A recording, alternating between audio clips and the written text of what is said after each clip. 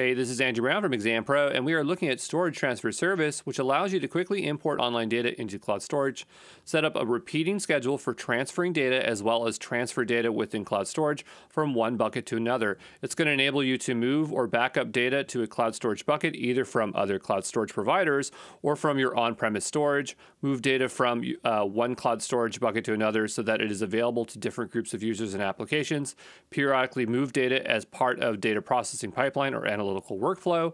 You can schedule one-time transfer operations or recurring transfer operations, delete existing objects in the destination bucket if they don't have a corresponding object in the source, delete data source objects after transferring them,